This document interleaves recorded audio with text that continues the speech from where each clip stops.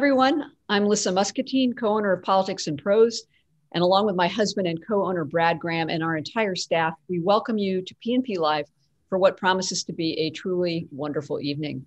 As a bookseller, it's always a pleasure to host an event for a book that is timely, essential to reshaping the historical narrative, and beautifully done. And that's the case with the book we're featuring tonight, Awakening, Me Too, and the Global Fight for Women's Rights by Rachel Vogelstein and Meighan Stone. The book is the first to capture the global impact of the Me Too movement and to explore how it caught fire in countries with different histories, cultures, political climates, and records on women's rights.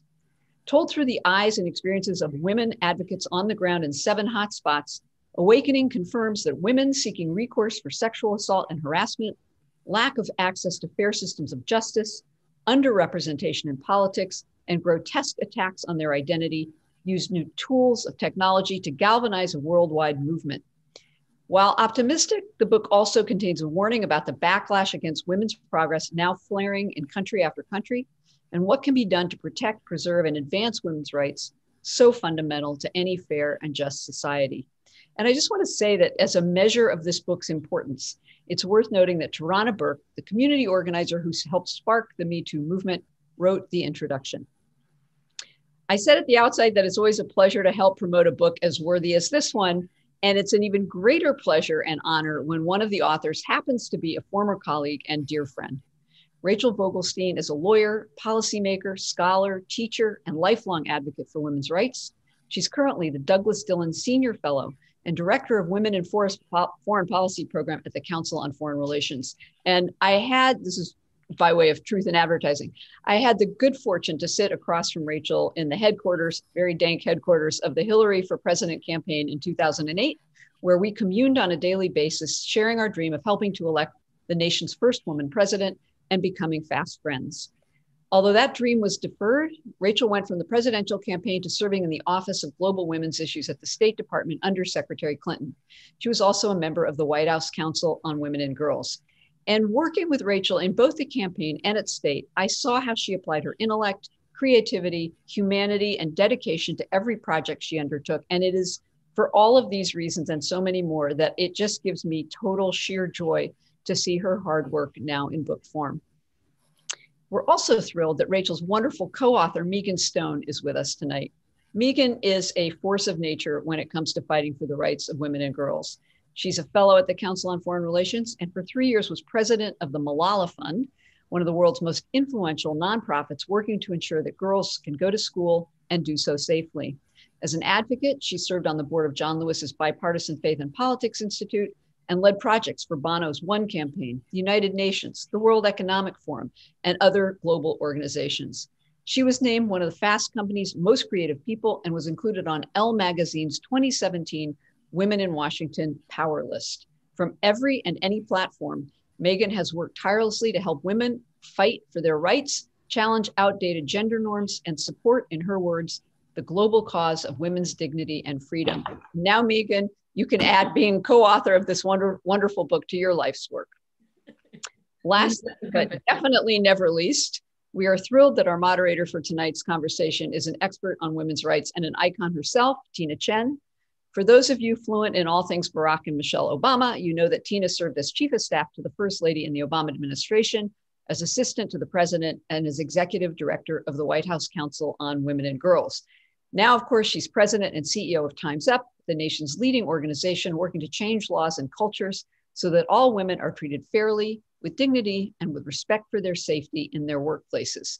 Tina is also featured in Rachel and Meighan's book for starting the Time's Up Legal Defense Fund, which has been emulated in countries around the world. You know, honestly, it is just such a thrill and an honor to have such an incredible lineup of champions for women in one Zoom screen tonight for the next hour. We're really happy about this event. So delighted to have all of you here. And I hope the audience will join me in welcoming the three of you, Rachel, Meighan, and Tina, to PNP Live. The floor is yours. Oh, thank you, Lissa. It is my honor and privilege to be able to do this, with Rachel and Meighan. It is a real pleasure, and it was. We'll get to the book in a moment, but just a wonderful occasion today to sort of see the book, see it out on Morning Joe this morning, now closing out my day by doing this event for Politics and Prose, which was my favorite bookstore when I lived in DC for 9 years, and remains really one of the leading independent bookstores in the country. So thank you, Lissa, so much. Look, Rachel and Meighan are both two women that I have had the pleasure of working with for many years. Rachel, as we did all of our work, in the Obama administration, on all of the global women's issues, the international issues, the White House Council on Women and Girls. And then I have to also say that we have been very fortunate at Time's Up to have Rachel as an advisor on critical issues for Time's Up. So international issues, most recently, Rachel and I have been deep in working on military sexual assault and the Independent Review Commission work that was appointed by President Biden and Secretary Austin. And Meighan and I got to know each other also when I was in the White House, when she was doing amazing work with Malala Yousafzai. She and I had to organize a very complicated trip and visit by Malala and her father to the White House in October of 2017. It was really complicated. I will tell the story here, Meighan, of the fact that if those of you who are DC, folks and know your DC history, you will remember that October 2017 was the month in which we were in a government shutdown for the failure to pass the 2018 the budget, right, not 2017, but in 2014, right? And Malala and her father came to the White House. There were only very few essential staff there. People like me were left there who didn't actually know how to do all of the ways and entrance. So they were stuck at the gate in pouring rain ahead of their meeting with the First Lady first, and then in the Oval with the First Lady and the President and Malia Obama, which is the only meeting that Malia Obama actually asked to attend. She found out about it during her breakfast table conversation with her parents and asked to be at that meeting with Malala. And it was amazing. And it was that meeting that was the inspiration for our work with Mrs. Obama on Let Girls Learn to promote adolescent girls' education, a project she continues and I continue to work with her on at the Obama Foundation through the Girls Opportunity Alliance. So this is a real pleasure. And then I've got to say a word about the book. The book is amazing. I mean, it first of all is someone who was involved at the start of Time's Up and Me Too in October of 2017 in those moments in, seeing it, what we were doing here in the United States, the opportunity to see that reflected around the globe through the eyes of the stories that you tell, the women who you bring to life in the book, was incredible, and I'm not sure I fully appreciated the scope of what was happening until I read the book. And, you do it in such a way that tells individual stories and connects those to the history, connects those to a global movement in a seamless and incredibly elegant way. It's just beautifully written. I went through it all at once because it just was so gripping as a read and timely, as Lissa said. So one of the things I loved about the book, and I'm going to ask you to start there, is because it is a series of stories about women and their experiences, each of you tell your story, that particular moment for each of you that brought you to the book. And I wondered if you would, sort of share briefly that part of the book to set the stage for how you came into this issue and how you talked about it. And Rachel, maybe if you could start. Sure. Well, I want to start first by saying thank you, having an opportunity to launch this book, this labor of love at our absolute favorite bookstore in the world, Politics and Prose, is a dream come true. And Tina, you have been a legend on these issues for more years than I can count. We admire your work so much, and it's an honor to have you with us tonight. Thank you for being here. In the book, we write about what brought us to this story. And for me, I had been working on the 2016 presidential campaign, as Lissa said, trying to live out the dream of electing the first woman president here in the United States, and was really surprised in the aftermath of that election to see this wave of women's activism, not only here in the United States, but around the world. If you think back to the 2017 Women's March, which was not only here in DC, it was on every continent, and it was organized transnationally and digitally in only 10 weeks because of this rise in activism. And at the Council on Foreign Relations, the Women in Foreign Policy program team began to track this rise in activism. And we started to see not only an increase in the number of women raising their voices, starting with that Women's March, moving to the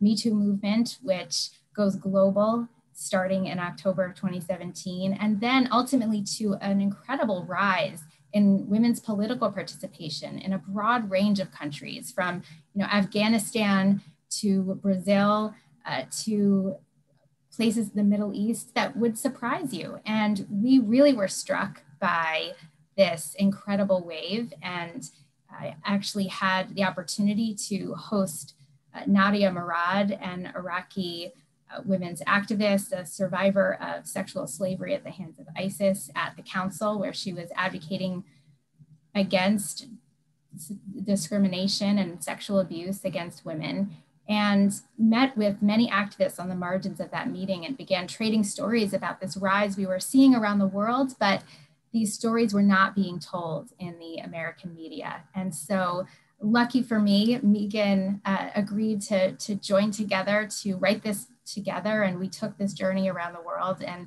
that's how we get to Awakening. And Meighan, how about you?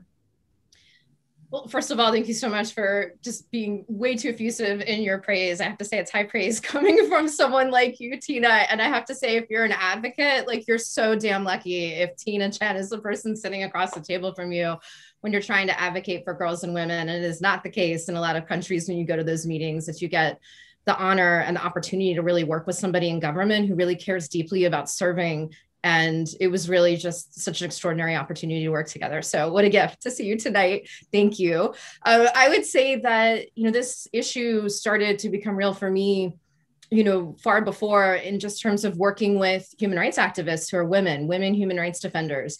Too many times you will sit with a woman who has been working on human rights issues in her country, and it won't be the first conversation you have or the second. It'll be after you really get to know each other, after you start to spend time together, after they know that you're really in solidarity with them. One night on a late night phone call or over dinner, or after a big moment, we'll start talking just as women. And I was just really struck by how many times I have had those conversations with women human rights defenders where they disclose that they had been sexually harassed or sexually assaulted. Sometimes this is what the hands of their family members, when they were, maybe as a girl trying to stand up for their rights. Sometimes it was deliberately used as a tool in their community to try to silence them for the work that they're doing. Other times it was just an act of violence and retribution, even from a government, officer or official. And it's something that, wasn't ever really talked about from the stage. You don't go to Davos, and women are excited to get up and say that this has happened to them. There's still so much shame and stigma, and it is such a personal trauma, but it was something that I just found again and again.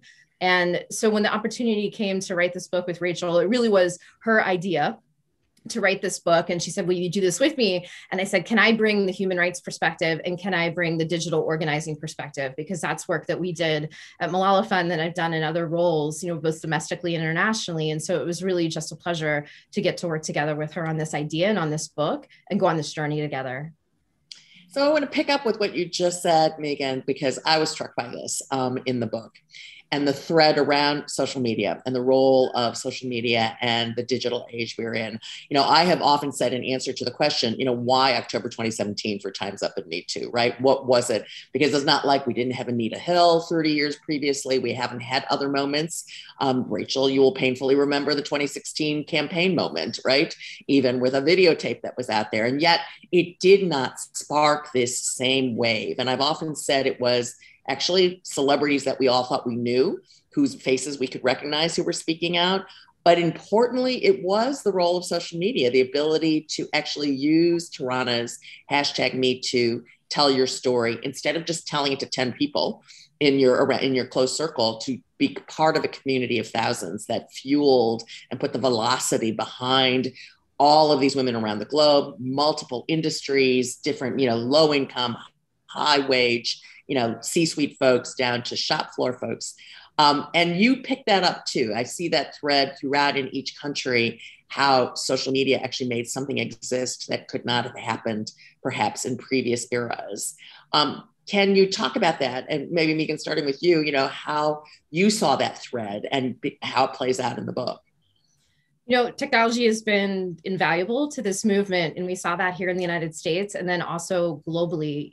One of the great effects of this has been it democratizes access to the movement, and it creates the space, overdue space, for women of all backgrounds, all ethnicities, races, religions, socioeconomic status, to actually have a fighting chance of being heard and to organize. And so we saw this all over the world, and it's not a mistake, I think, that a lot of the leaders, at least in the countries that I wrote about, places like Nigeria, Pakistan, Egypt, Tunisia, are mostly women in their early 20s to late 20s. So many times in foreign policy, we think that you have to have multiple degrees and a lot of credentials to lead, and these women are not those women. These are young women that just generationally understand the power of social media. It's also not a perfect tool. It doesn't mean there's not danger in that space still. It doesn't mean you can't receive threats in that way. Just because something goes viral doesn't mean that you can automatically translate into power in the real world in real time. But the most effective organizing I saw, and I think we both saw in the countries we wrote about,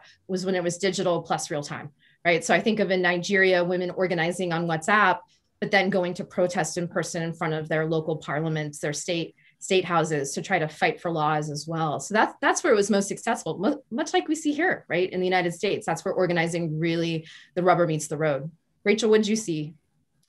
I really agree. I mean, to contrast this moment with prior waves of the women's movement helps explain why we're seeing such rapid change in such a short period of time. During earlier eras, victories were only won after lifetimes of organizing. It took more than a century for women globally to win the right to vote. It took decades to enshrine women's rights as human rights into international law. And today, thanks to advances in technology, the movement can mobilize millions across country lines in a matter of weeks or even days. And the diversity of the movement has also changed because of these 21st century tools.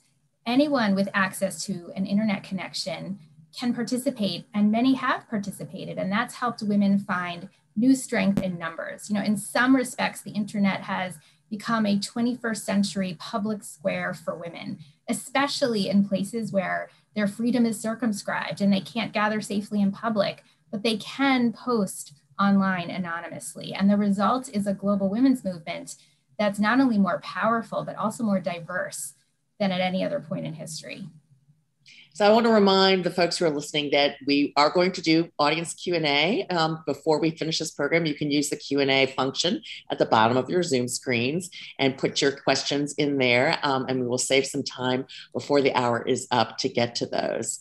One of the things I was struck by in the book was the courage of so many of these women, and courage in ways that those of us in the United States, as hard as it is to be a survivor to speak out, and as much courage as that takes, we are not often risking being arrested, having our homes raided, being killed in many circumstances. And those stories of courage really stuck with me. And what I think is powerful about the book is to bring those to life. And I wonder if each of you might share, because I want folks who are listening to get a flavor of that power that is in the book. Tell us a bit about, a particular woman who stood out for you in the book, in the work that you've done. Rachel, let's start with you. Well, there are so many, but I'll start with the courageous women who we write about from Brazil.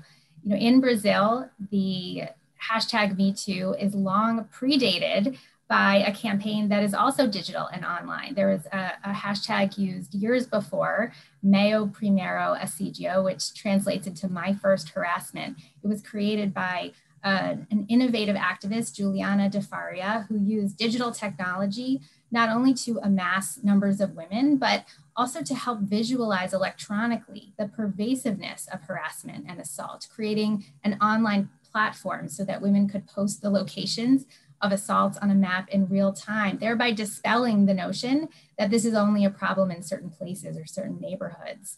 And what was remarkable is that women in Brazil then began to turn campaigns against sexual harassment into campaigns for political power. And that gives rise to the remarkable election in Rio de Janeiro of a woman we write about named Marielle Franco, who's a Black lesbian human rights activists from the urban slums known as the favelas, who no one expects to win political power in a country that's largely controlled by wealthy white men. But then in 2016, she's elected in a landslide.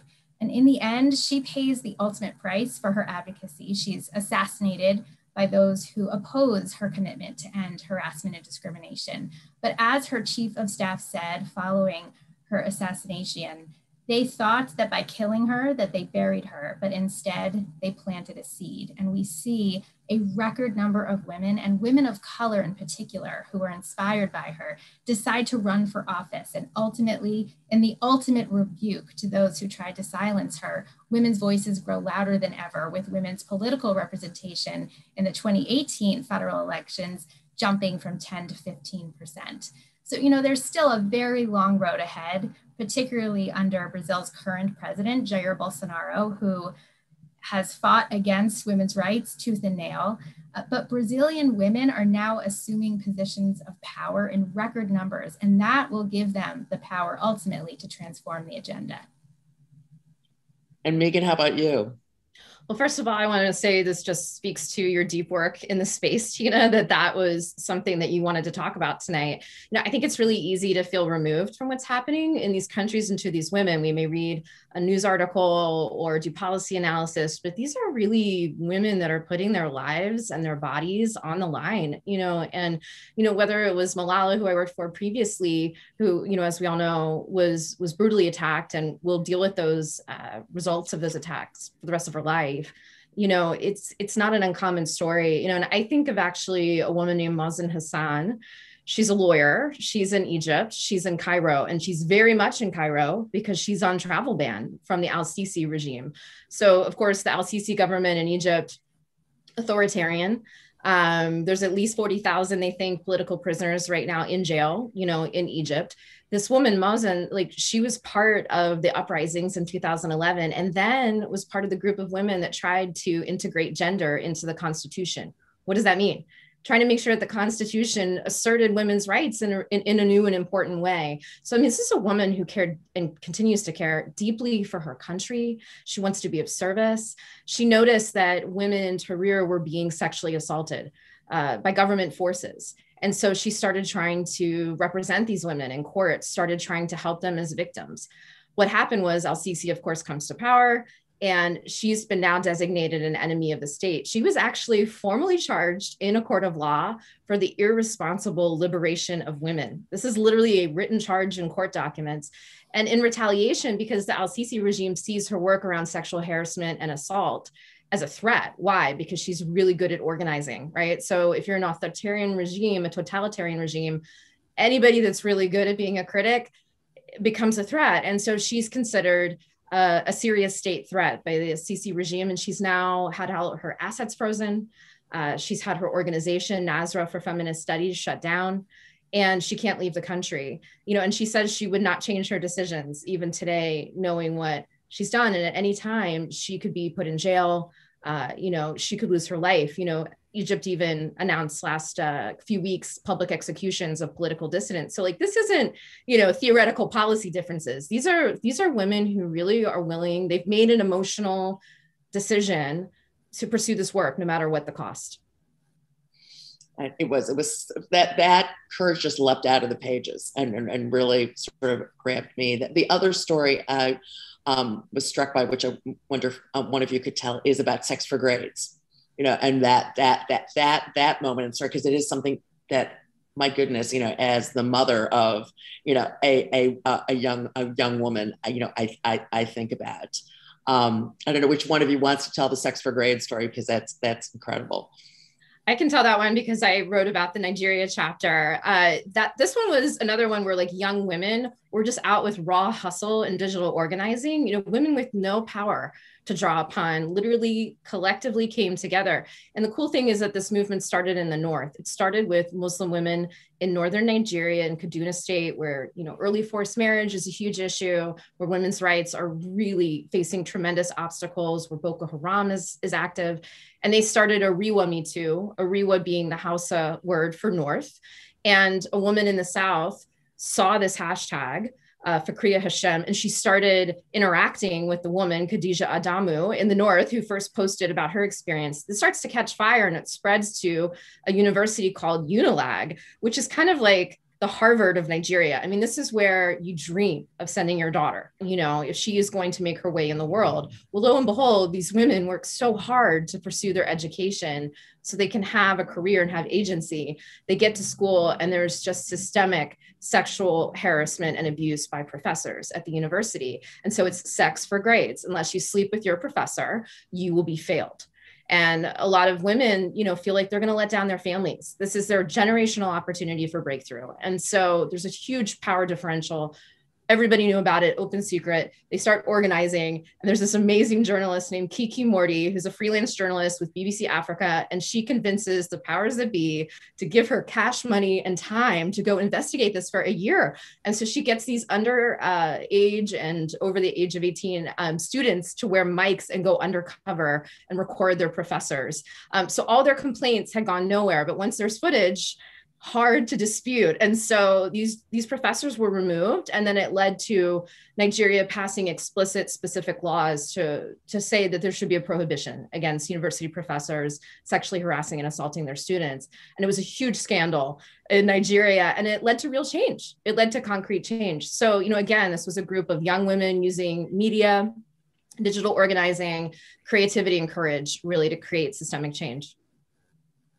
And lest we think this is a developing world or global South issue, you know, it's not. And your book is brilliant in making that point. Obviously, we're dealing with it and we continue to deal with it in the United States. It's constant. It still sometimes amazes me that 3.5 years post Harvey Weinstein, you still have story after story of powerful men who continue to do this and continue to, you know, be exposed doing it. And we don't have sufficient, you know, systems in place, as the Bill Cosby release, you know, sort of graphically illustrated for us a couple weeks ago. But, you know, Rachel, I think, tell us the story about Sweden, because I think, you know, laying out Sweden, who typically we're all talking about the Scandinavians, right, as having gender parity, and we hold them up as the folks who are sort of doing gender right in some ways. And yet, you know, the tenacity of the patriarchy, right, of hanging on even in places like that, you know, I think we see in what you write about Sweden. You know, the chapter on Sweden really speaks to the importance of social norm change. Sweden is a place that has some of the strongest laws in the world, Tina, as you suggest, to promote and advance gender equality. And yet they had an enormous Me Too movement. And the country was really shocked. There was an awakening in Sweden to the scale and the scope of the problem there. Women were incredibly creative in Sweden in their organizing. They decided, rather than outing individual men, that they would amass women anonymously online and focus on this issue as one of systemic discrimination, instead of the way it's often portrayed, and certainly has been in this country, as the case of a few individual bad apples. They organized across 65 different industries to show that this was truly pervasive in all parts of Swedish society. And they also used humor. They used clever hashtags to help their campaign go viral. So the restaurant workers posted under, "We are boiling with rage." And the healthcare workers posted under a hashtag that translates to, "Now it will really hurt." The unions posted under "not negotiable." And these humorous hashtags really helped the movement take off. But in this chapter, we tell the story of a woman named Cissi Wallin, who bravely ignites the Me Too movement in Sweden by posting about her own experience with assault, in which she names her alleged attacker, in part because she had gone to the police years before and nothing was done with the complaints that she filed. So after seeing the Me Too movement go viral in the United States, she decides to post. And ultimately, even though many other women come forward with disturbingly similar accusations against the man that she accused, she ends up being sued by her attacker for defamation. And ultimately, he won. Cissi was sentenced to pay him damages for the injury that she caused to his reputation. This is a tactic that we see employed by powerful men around the world, and it shows how our justice systems still cry out for reform. No, absolutely. I mean, that was the impetus for the creation of the Times of Legal Defense Fund, was, Brett Ratner's lawyer, trying to, silence Melanie Kohler by threatening her with defamation right in the wake of the, Weinstein reporting, when Melanie wrote about Brett Ratner's rape of her on using the hashtag #MeToo. And we feared that would shut the whole thing down right then, because that is part of, as Catherine Powell just put in, it's not just the Harvey Weinstein playbook. I call it the Predator's playbook, because it's there around the world. And on that theme of sort of playbooks, but also backlash, that backlash theme, in addition to the social media theme and the courage theme, there is the backlash theme that comes up. And we've touched upon it a little bit, in some of these stories. What did the two of you observe, I think, in this global movement and the resulting backlash? And did you come away with things that we could do about that, in this moment? Meighan, let's start with you. I'll tell you what, I actually have a quote above my desk from Frederick Douglass, that power concedes nothing without a fight. And I always look at it whenever I feel just kind of dispirited in trying to do human rights work, social change work, because it is not going to be an easy road. So I can't tell you how many times many of my well-meaning male colleagues have said to me, they're like, well, there's so much backlash, so therefore this movement can't be successful. And I would say to them, interesting, thank you. Could you tell me the social movement that achieved systemic change to which there was no backlash? I'll wait. There's no answer. There is no movement that has achieved anything without having some backlash, and so, I think the women we've spoken with are very clear-eyed. They know exactly, what is coming in response to them. And it takes every form from, I think of May al-Shami in Egypt, who was one of the first women to bring forth a sexual harassment case in Egyptian court. And she was not only removed from her role and fired, she was threatened with, you'll never get a job in media again, because she worked at a state supported media company, all the way to, women in Pakistan who experience incredible backlash. The women that organized the Arat March, which just means woman in Urdu, a lot of them, even this weekend, were WhatsApping me because we were in deep relationship with all these women. And they were like, we're worried, because a lot of us have had to go into hiding because of, suits that were filed. After the march, one local parliament in Pakistan actually tried to put forward legislation to ban women to gather in the street to ever have a march again. But a lot of them went into hiding. And this tragically was because they included the LGBT community as part of their platform for the rights. They actually marched with transgender Pakistani women, and so there's incredible work that's happening, very brave work, but the backlash is real. But I think think of even the civil rights movement in the United States, or Black Lives Matter right now, that's happening in terms of racial equity and justice. Of course, there's going to be backlash. But that doesn't mean the work isn't successful. We would argue, and we do in the book, that means that it's making progress. And that's why there's so much pushback. Rachel, you want to add anything here?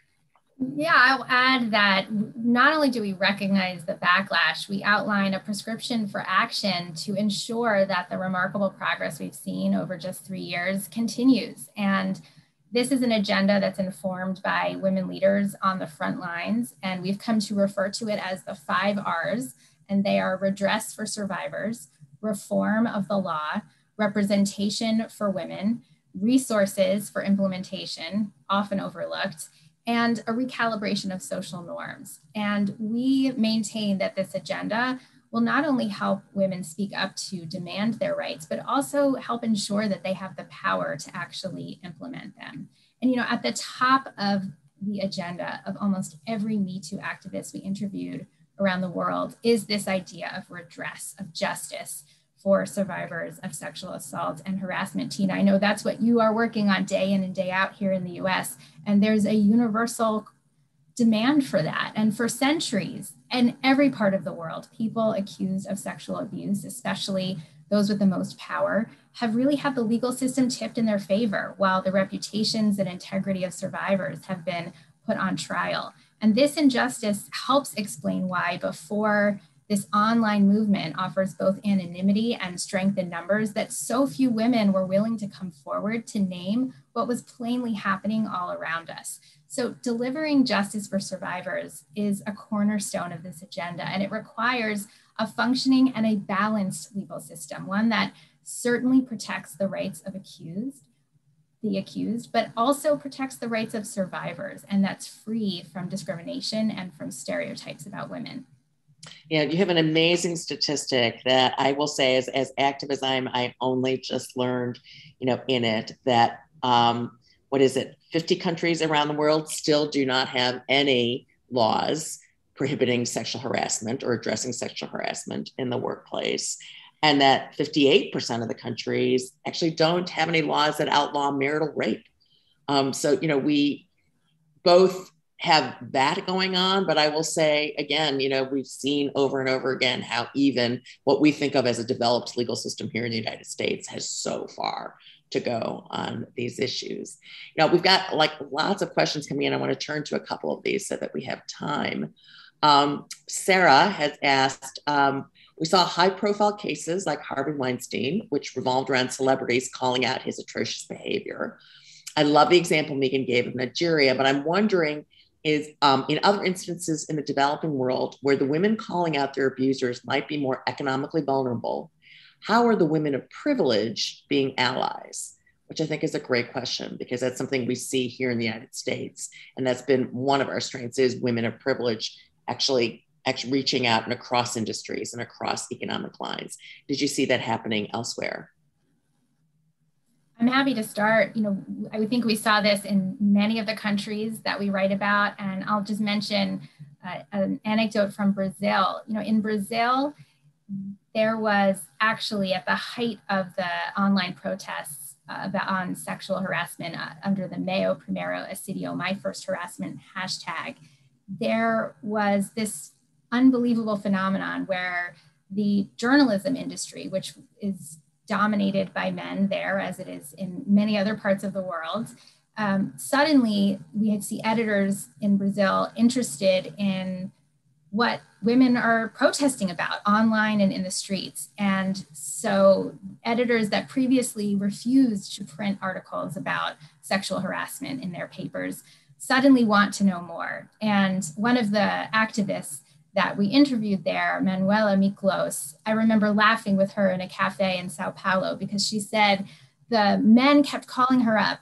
from the newspapers and saying, women are trying to say something. How can we hear them? And then she would open the paper and she would just see male byline after male byline after male byline. So she came up with this idea to take over the journalism industry. And so she goes with her colleague, Antonia Pellegrino, who is also a privileged white woman who is politically connected. They know a lot of these male journalists. They went from journalist to journalist and convinced them to let women take over their columns. And you have this unbelievable wave. But when they did it, they insisted that the women who wrote in place of the men would be a diverse group of women. In fact, Marielle Franco, the woman I talked about earlier, this Afro-Brazilian lesbian human rights activist, ends up writing 3 times. Initially, they had been asked to write these columns themselves, and they insisted on not doing that. They could see the strength that the movement would gain by taking an inclusive and a diverse approach to their work. So it was incredible. And I remember, for those of you who follow soccer, that their best story was when the man who authored the most prominent blog in all of Brazil, which naturally is about soccer, created an opportunity after the final match of the World Cup for women to talk about what had happened to them. So all of these men logging on, expecting to find a post-game analysis, actually found a really moving story that included this journalist's own daughter and her sharing experiences that she had never been public about before. But that diversity really helped characterize the Me Too movement in Brazil right from the get-go. No, I loved that story, and the soccer piece of it I remember well. And it also tells a story not just of women of privilege, which was the question, but also male allies, right? And how male allies can step up. Meighan, did you have another example or something else of women or men, right, reaching out to be allies, across various lines of division? I actually have one that's a shout out to you at Time's Up, which is so cool. I mean, like, it's such a gift to get to work with women in so many different contexts who are doing this work and who get inspired by each other. And that, in the book, we talk about this, the transnational nature. It's like popcorn, it's bouncing from country to country. And when a woman feels like in her mission that she's trying to pursue in her context, defeated or deferred, she's looking to other women in other countries to take lessons or inspiration or steal tactics. I mean, this is what good organizing is about, right? But I think about in Pakistan, they started similar thing. Actually, it was Misha Shafi, who's a very famous kind of Bollywood style actress, came forward and made allegations against another very famous actor in Pakistan. And she started doing things like going and marching in the Orat March and speaking to the everyday women who had gathered from all walks of life. Women came to that march who worked in the markets. Women who were domestic laborers came to that march. And it was really important to the march organizers, who were, a lot of them lawyers, journalists, all Pakistani women, but, women who had benefited from a lot of privilege in terms of education and resources. It was very important to them that the march was incredibly welcoming and making sure it was recruiting women from all kinds of backgrounds to come together, because obviously socioeconomic disparity in that community is it's a wide breadth, right? So that happened. Then Nigat Dad, who's one of the lawyers in Pakistan, starts her version of Time's Up Legal Defense Fund, which is just Time's Up in Urdu. And it's because many women simply can't afford a lawyer. I mean, it's hard to afford a lawyer in the United States, as you know well from all the women that you've represented at the Defense Fund. But, it's a huge barrier for a woman in Pakistan. It's insurmountable almost, especially when a court system doesn't function, right? You could have a case in front of the court there for years and years and years and years, right? That happens here in the US too, by the way. But it was a model that really, Tina, you and your colleagues pioneered, but like, what a gift to be able to go sit with activists in Pakistan and go, oh, wow, like I see this the connective tissue between these two movements is so real and so undeniable. Oh, it was incredible. It was actually, it's something for me to sit in my house in Chicago and read about. It was incredible, which is what's so great about this book. Another question that we've got is from Katie. We see that women disproportionately lost their jobs due to the pandemic, most specifically women of color. As the economy starts to bounce back, do you anticipate men in power exploiting women's more desperate need for work? And perhaps we'll see a surge in workplace harassment. Well, COVID has revealed, as we have seen, and many of us lived through, deep structural inequities showing that women have less power in the workplace.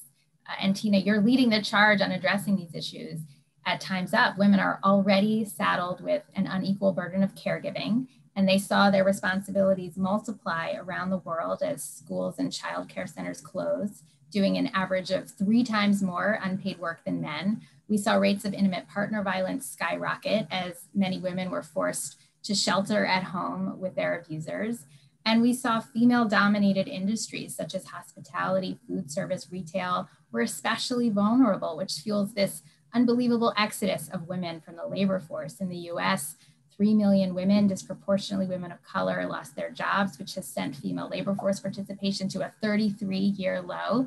And globally, although women comprise only 39% of workers in the formal labor force, they suffered the majority of job losses during the pandemic. So we know that there's a power imbalance, and this pandemic has really put that in stark relief.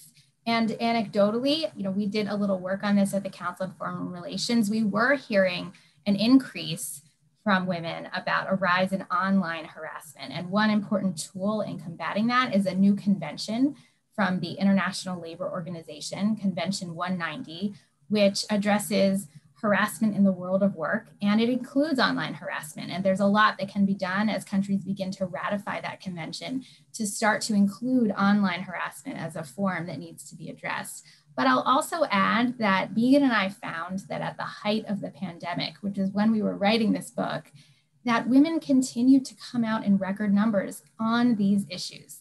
Argentinian women, for example, who began protesting against gender-based violence long before Me Too under a hashtag called Ni Una Menos, which means not one less. They donned face masks and they organized marches, and they ultimately leveraged their newfound political power into a successful push to legalize abortion. a victory that has ripple effects across Latin America today. And at the same time, we saw women in Iran, one of the most oppressive places in the world to be a woman. They rose up to join sisters around the world to also say "Me Too" and voiced allegations of sexual abuse against a prominent Iranian man who is now known as the Harvey Weinstein of Iran. And then that ultimately leads the government to consider a groundbreaking bill to criminalize sexual assault and harassment. So while the pandemic has certainly undermined women's participation in the economy, it hasn't quieted women's voices. And as we begin to get the pandemic under control and reopen economies and the markets, then we should expect to see women's voices continue to rise. Well, I will add a little bit of a plug myself, but just because it's exactly right. We're seeing this moment in this post-pandemic moment. We know that, harassment didn't go away. The likelihood that it will increase, is very real, as women are not part of the recovery right now. We're seeing it even as the recovery is happening, women's, unemployment rate continues to be high. They're coming back, especially for Black and brown women. And, one of the things, as Rachel and Meighan know, I'm here looking a little washed out in our DC office, even though I live in Chicago, because I came to DC today to be part of the caregiving, day of action, across the country to really call for the enactment of the Build Back Better plan from the Biden administration that really lays out a comprehensive caregiving infrastructure set of investments for the public sector. And tomorrow, Time's Up, we are doing an event with Secretary Raimondo at the Department of Commerce and the over 300 businesses that have joined our Care Economy Business Council of Time's Up to support caregiving and to do more as employers. Because look, the way to combat harassment, right, to make sure we build workplaces where it doesn't happen in the first place, is to break down the power structures that currently exist, which means breaking down the structures that keep women and LGBTQIA and disabled and people of color out of the workplace, out of staying in the workplace and rising to the levels into power that they are able to. And right now, caregiving is at a crisis. We see it and the figures that Rachel just laid out. And so, my bit of a plug right now to all the listeners is this is the moment right now to make sure that you use your voice, to let people know that, including elected officials, that caregiving is important to you. It's not a red or blue issue. Red states are suffering as well as blue states, the families in those. We know that from all of the polling. And it's really, really at a critical juncture. And this is all tied up. All of these issues are completely interconnected, which again, the beauty of the book is it really shows that. Another question that I see that just came in, which is, I think many of us who are reading the latest news see, and it's a little bit outside the geographic sphere of the book, but I know both of you have experience in this, is Vijay Liberatore there says, how will women's voices not be completely crushed and silenced by the Taliban's resurgence in Afghanistan and what's going on in Afghanistan? And I know this was weighing on many of us as we see the US withdrawal from Afghanistan. Either one of you, maybe jump in to address that. Well, I'm happy to jump in. It's really critical that the Biden administration advocate for the meaningful participation of women in every process in Afghanistan. The situation on the ground, we know from the headlines, is incredibly fraught. There are attacks happening around the country. And of course, it's particularly dangerous for women who have been under assault. But I would note that just as the Me Too movement has changed social norms in so many places in just a few short years, Afghanistan today is a different place than it was 20 or 30 years ago. It has a constitution. Girls have returned to school. Women are in the workplace. That's the Afghanistan of today. And so for the country to be in good standing in the international community, women's fundamental rights cannot and should not be taken away. My understanding is that the Biden administration is focused on the safety and security of women in this transition, which quite frankly, they need to be. They need to ensure financial support and assistance to women's organizations on the ground. They need to provide safety for the women who have been vocal in fighting against the Taliban, and that includes visas. And they need to include women in conflict resolution, not just because it's the right thing to do, but also because it is the smart and strategic thing to do, because doing so will advance the long-term stability of that nation. I would just add, I sure wish the Taliban cared about being in good standing internationally. It's, I think this just gets to the heart of where are women's issues geopolitically. When the Trump administration began this process in the way that they did, they basically just gave away the farm. There was so little good diplomacy that went into starting this, and we all can look back and see how this all began. But it left us unable to advocate or try to set any real terms in terms of how we would disengage or, what had to be guaranteed. We really just, really gave it all away, and so we can't be surprised that women yet again, are left hanging in the lurch, their interests weren't protected. I think this is one of the challenges that, I know a lot of us are very close friends and colleagues with a lot of Afghan women because a lot of these activists have come to Washington, D.C. and worked together. At the Malala Fund, one of the last programs that I worked on that I was so proud to contribute to was setting up a funding relationship to support Teach for Afghanistan, and make sure that we were giving real direct funding, not to large international organizations, but to local leaders, to women themselves in the communities.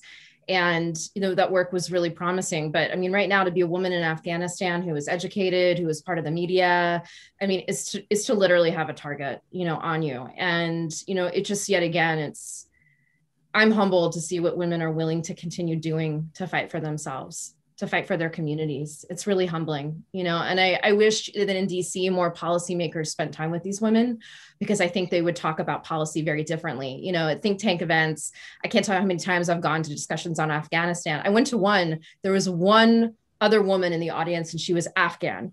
And the moderator called on every other man in the room before they called on her. When they called on her, she just crushed it. She obviously had the knowledge, deeply of what her community needed. But I think sometimes geopolitically, and especially when we start to talk about security or talk about conflict, women's issues are just pushed to the side. They're collateral damage, they're not considered central, and they need to be. We need to change that. No, absolutely. And I echo everything that you've said about these amazing women that we've all met from Afghanistan over the last couple of decades. Meighan, Latricia is asking that, you mentioned the backlash the movement's received. Why do you think it is difficult for society to believe and stand with women who are victims of sexual harassment? I'm so glad you got to Latricia, because I saw her question pop up and she was in there a couple times. So I'm so glad your question got asked. I think these are just hard issues. It's hard to talk about. And, sometimes the men who perpetrate these actions are men that we know. They're men that we love. They're men that we work with. How many times have we seen bold-faced names in some of the stories that have come out, part of the Me Too movement, that we thought were allies? We thought these were men who are on side. And these are powerful men. They're men who have incredible financial interests. They're men. Harvey Weinstein, why was everyone so quiet for so long?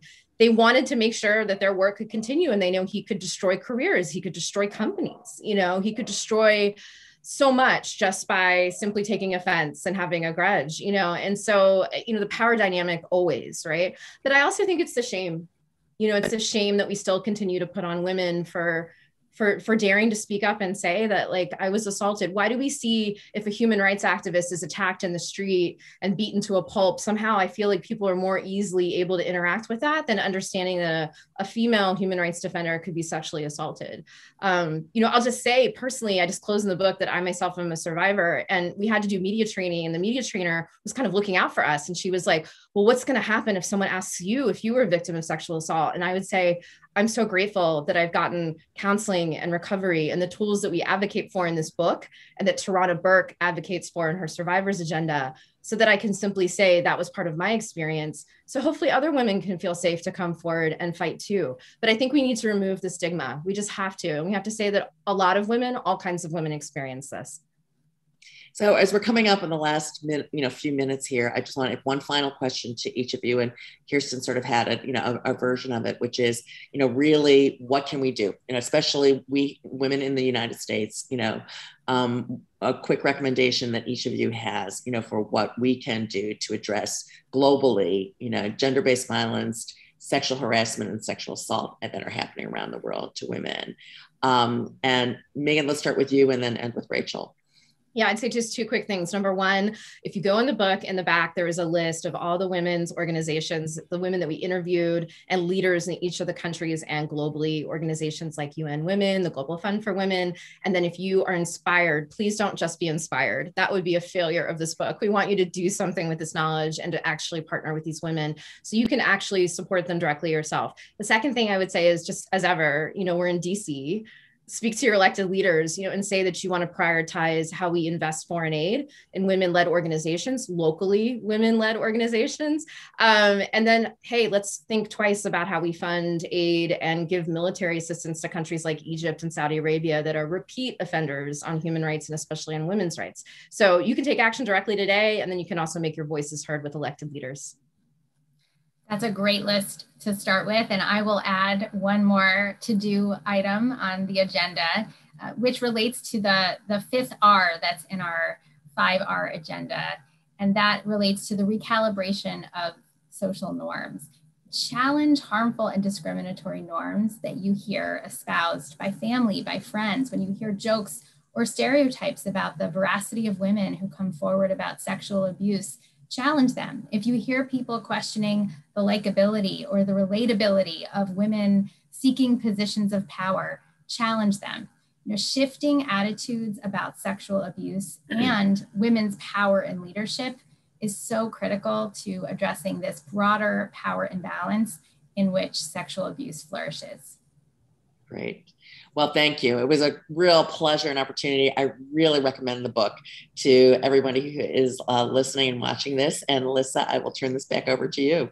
Well, what an amazing hour of conversation. And we are so grateful and inspired to have the three of you. I mean, truly among the world's leading experts on this who, in your dedication, your own courage, your humanity on this issue, your persistence and your strength is so inspiring to so many people, certainly to me. And what a joy to have all of you. And Tina, you better be careful. You are so good at moderating.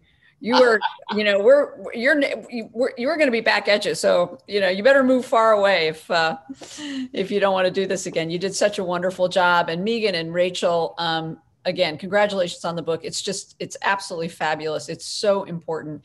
Everybody needs to read it. And by the way, people, it's not really long. It doesn't take a long time to read it. And it has amazing stories in it. So it's a great read, as Tina had said earlier. Also, is this not the best cover? I love this cover. And if you haven't actually picked up the book yet, when you do, buy it. And you can find the link on our on the chat link here and on our website. You'll also see all the different hashtags from around the world that have been used as part of the global Me Too movement, which is just a beautiful cover. And it really speaks to kind of the essence of the book so well. I did also want to say, which I should have said at the outset of the evening, that we owe huge thanks to our partners and friends at the New Republic who co-sponsored this event. And we're so grateful to have that partnership with them for this. And anyway, everybody buy this book and buy it for every person, not just women. Men need to read it also. It's fabulous. Congratulations again. We will do our utmost to help it get into the world and around the world and out in the world. And again, thank you all. Thank you to our audience for joining in to hear this conversation. We really appreciate it that you're sharing these events with us. And I just wish everyone a safe summer. Stay well and stay well read. Good night, everyone. Good night.